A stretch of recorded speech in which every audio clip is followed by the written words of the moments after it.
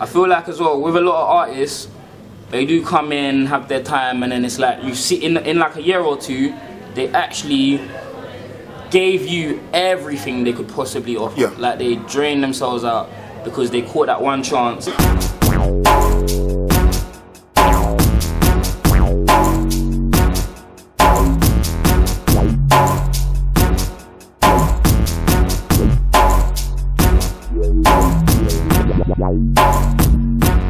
Like, what's the last bar that you wrote? Yeah. Yeah. That like when you look back on it, you said, yeah, I'm a don for this thing. I pimp the pen don't pimp me. You know what? Yeah, 'cause I ain't really like written no grime bars. Like I hadn't written no grime bars like this whole year, but I just wrote a 96, yeah, and it's nuts. Like it's quite sick. But then towards the end, just like the flow goes nuts. I think what did I say? Something about I can't remember how it goes here. Like. Went on YouTube, saw a criminal sending for me, never clicked on the vid, he was better as a team. Max is the future, I'm selling them a dream, but on my level, you're never gonna reach. I be a new general, never gonna leave. Mum says don't go back to East Ham, but I'm in the ends whatever, if niggas wanna beef. I'm getting better and jetting to the peas. Never fed up a lemon, I'm belling for the trees. I don't need a side chick, but I press it cause of greed. And like when it's all with the whole 96 and that comes at the end, yeah, it's like the mad, like all that, it's sick, man. Yeah. No, say nothing, you're flow father for them still, man, trust me. Yeah, man, I feel like a lot of people don't recognize though, but that's what every day is for, innit? To make more people recognize.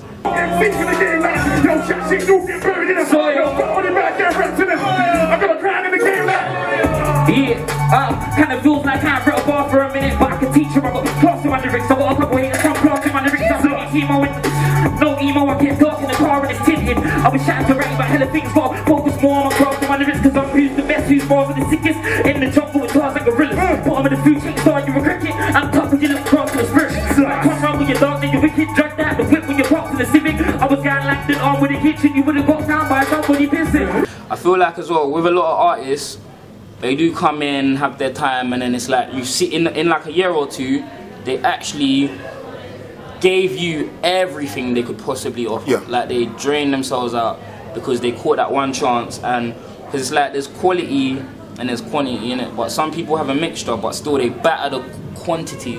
It's like Lil Wayne done that, innit? You get me? Like to the point where I heard Lil Wayne's new verse on Rick Ross's album, and it's like, yeah, he went in.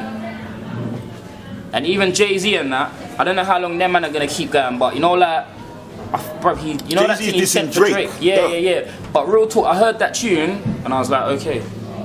Not special, innit? I see bare people hyping it, but there we go again, because you're all gonna bread America, ain't you? Like, but I heard it, and he said something about what Miss Drizzy and Jay Electronica is meant to be. It is very sick, but on that tune, I weren't really rating him at all, man.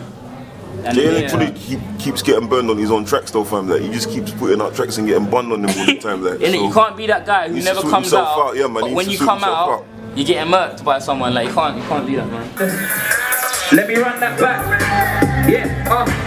Kinda feels like I haven't wrote a bar for a minute, but I can teach her. I got class in my lyrics. Got a couple haters from class in my lyrics. I'm banging emo in the car. No emo, I get dark in the car and it's tinted. I was chatting to Ray about hella things, but I focus more on my craft and my lyrics, cause I'm using bars of the sickest. I'm in the jungle with cars like gorillas. Bottom of the food chain, star, you're a cricket. I'm tough with your little glass full of spirits. Back to a run with your dog, now you're wicked. Drag that, the whip with the cross in the Civic. I was going lang the arm with the kitchen, you would've got found by somebody pissing. Left the bars, I'm a stalk on my image, but back then it was targeting women. Now I just target the 9 and digits, they wanna buck us, see my dogs are the realest. It's like, boom, if you could see any two MCs clashing.